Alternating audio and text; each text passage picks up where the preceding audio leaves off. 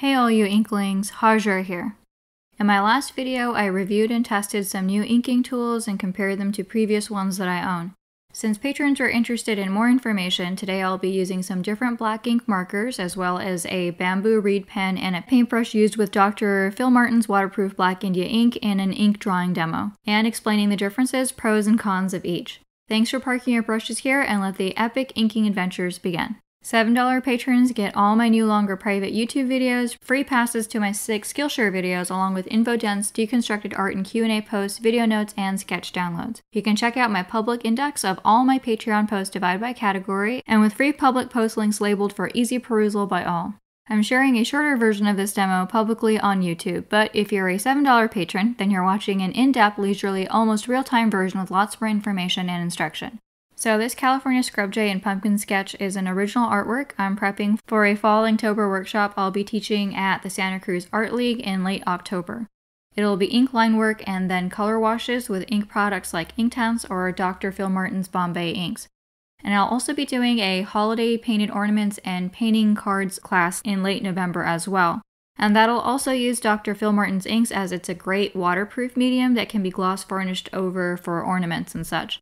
And I'll also be teaching a class series covering 4 Golden Age master studies by famous female illustrators, and that'll also include lots of ink line work. So, plenty of exciting ink media projects and classes coming up from September through November for me this year. Anyway, I thought it would be useful to patrons if I inked these Scrub Jays and Pumpkin sketches with different inking tools, so here we go. First, some quick updates regarding my inking tools. I've had a black waterproof light-fast pigment ink marker with a comfy plastic fiber tip called a Zig Rider that I've used for a few years. And I just bought 2 new pens. Like the Zig Rider, these aren't sold as refillable, so I won't be buying them again, but I did get these 2 as I wanted to share that the Pigma Micron PN and the Sakura Pigma Sensei are also archival, light-fast, and waterproof, and with a comfy plastic fiber tip just like the Zig Rider. I found these at my local art store, Lens Arts in Santa Cruz, so if you're going to be taking any of my ink and wash workshops at the Santa Cruz Art League, then these are good options if you can't get a Zig Rider. Anytime you buy a pen, it's good to scribble with it and quickly check if it's waterproof or not. We can see that the Zig Rider is of course waterproof, and my other 2 new pens are as well. The Urban T-Drag ink that I applied with a glass and reed pen, however, is not waterproof. As you can see, it runs, and that means we won't be following inking with that water-soluble ink with wet colors over top.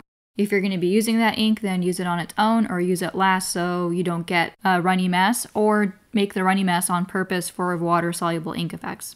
So for my Scrub Jay drawing, where I do want fixed waterproof lines, I'm going to start with the Sakura Pigma Sensei pen, since I wanted to see how this pen handled because I haven't used it before.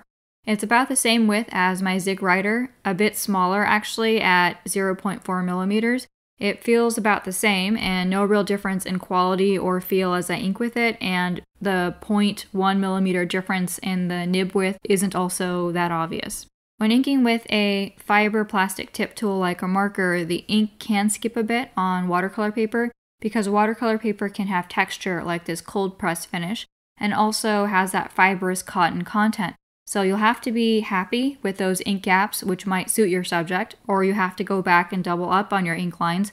And you can see me wiggling back and forth and doing that here sometimes so I can get full lines instead of some skipped lines in areas. And skipping on textured or cotton papers aside, markers are super convenient and portable and the easiest inking tool to use for most folks.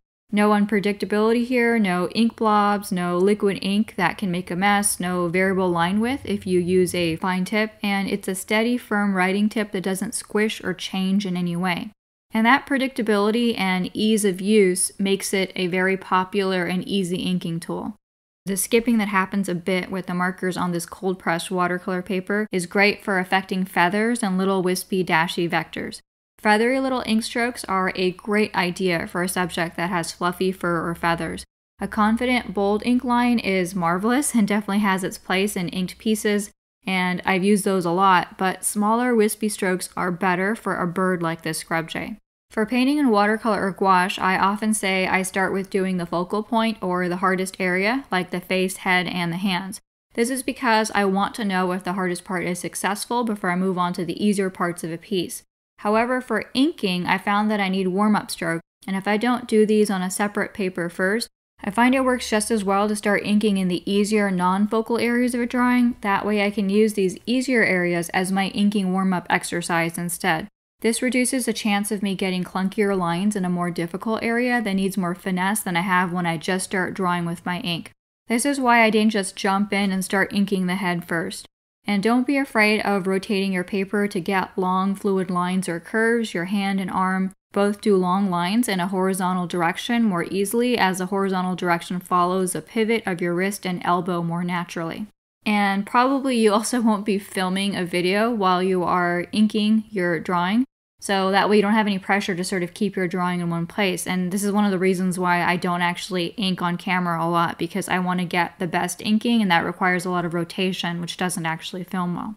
I ended up doing most of this bird on his side to get those longer, more graceful lines, and it also helps to abstract this animate subject somewhat, which can help further in rendering accurately sometimes. Once you've done several bird wings and tails, you'll start to spot patterns in how feathers are overlaid and how the breast and neck area has short, fine, downy feathers, while the wings and tail have the longest feathers. This is a California scrub jay, or Aphelicoma californica, and you can check out my separate video for a scrub jay ink journaling class demo to learn all about this amazing corvid who is one of the smartest animals in the world. And I flipped it back right side up for his face, and now I'm warmed up and ready to ink that harder head and eye area. And you can see that he has a whitish bib and blue necklace pattern to his feathers around his neck, and a lovely vibrant blue head with a gray eye area and striking white eyebrow feathers.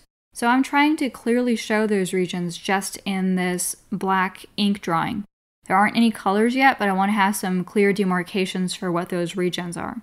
He also has a really clever look, such a sharpness in his gaze, and I'm trying to capture that in his expression as I draw in ink as well.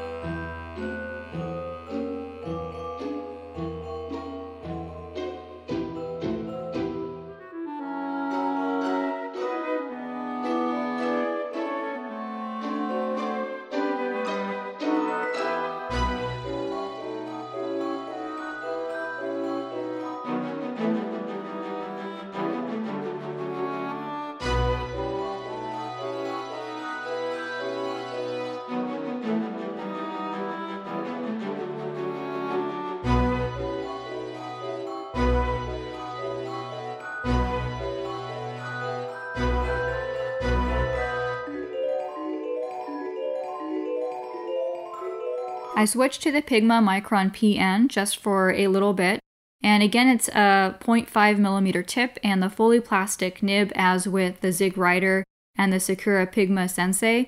It allows me to write comfortably at any angle rather than having to hold it more upright like other microns with a partially metal tip.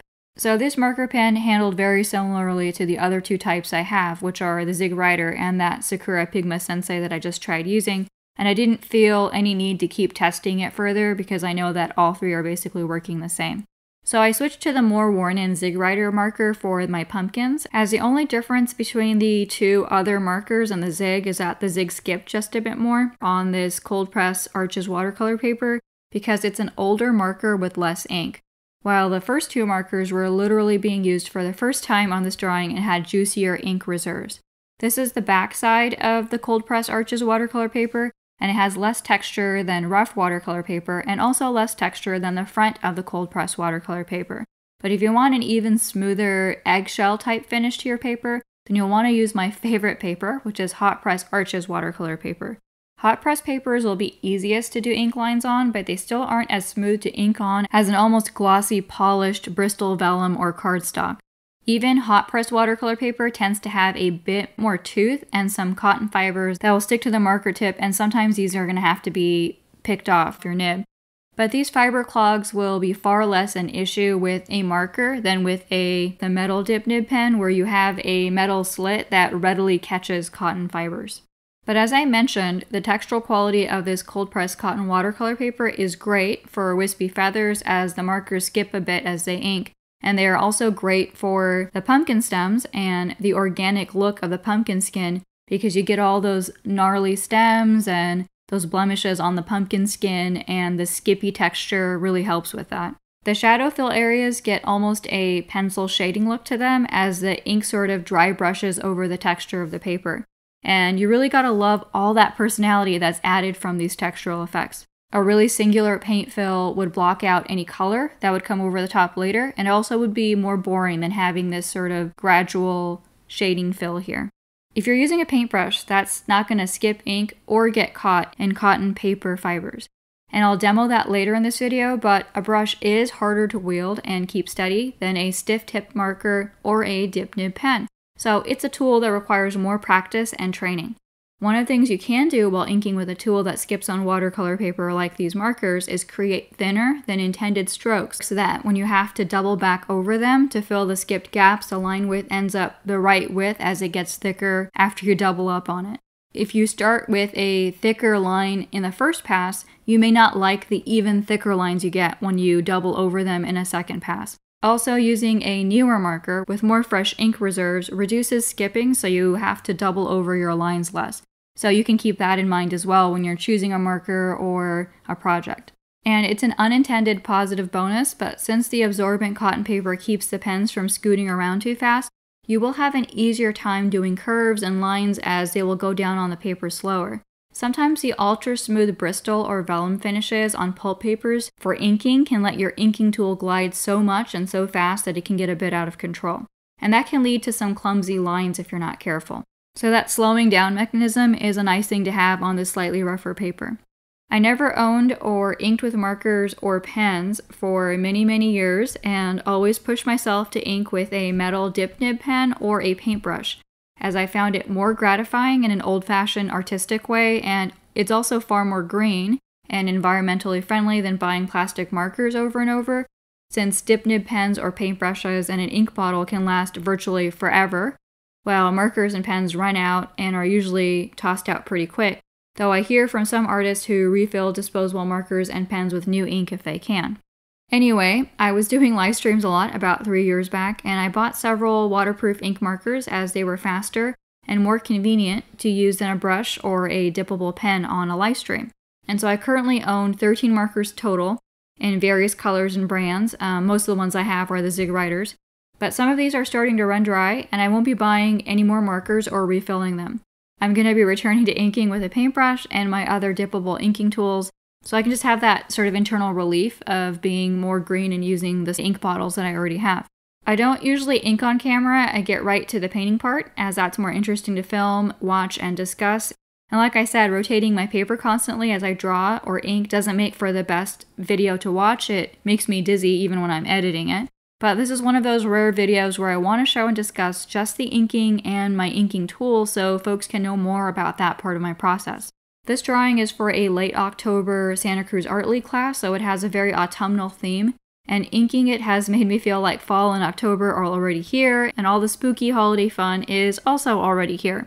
Fall and winter are my favorite seasons because my birthday, Elijah's birthday, and at least 4 major holidays occur in those seasons. That makes them a lot of fun, and plus the weather is so much more mellow than like the allergy-ridden spring and summer seasons. Well, wizards, I hope you enjoyed joining me for some ink drawing while I demoed and discussed some of my different inking tools. If you're watching the shorter version of this demo, it's the public one on YouTube. If you're watching the almost real-time version, then you're a $7 patron with access to the full leisurely demo with lots more info and instruction on my Patreon. So please like, comment, and check out my website dashboard for easy access to all my online platform links on a single page to support my art creation and instruction. Thanks for parking your brushes here, and wishing you all inky art adventures.